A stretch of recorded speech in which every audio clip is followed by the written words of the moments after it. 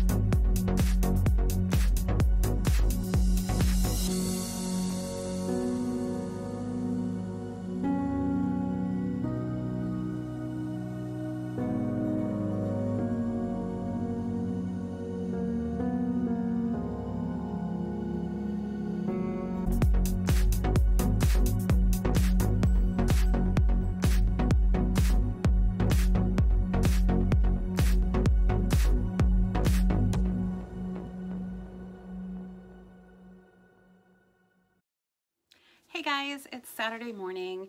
I forgot to record this yesterday, so I'm going ahead and record it this morning. So let's talk about what I thought of the Disney store in Target.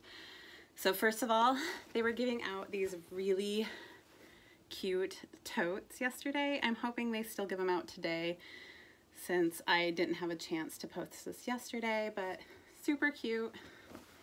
So they were kind of doing that free gift thing with the grand opening, which is nice. I don't know if they'll do more things this weekend because a lot of times stores will, so we'll see.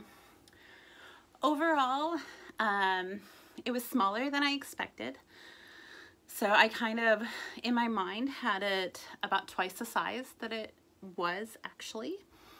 So the official Disney store area was, I would say, between 4 and 5 aisles worth of space.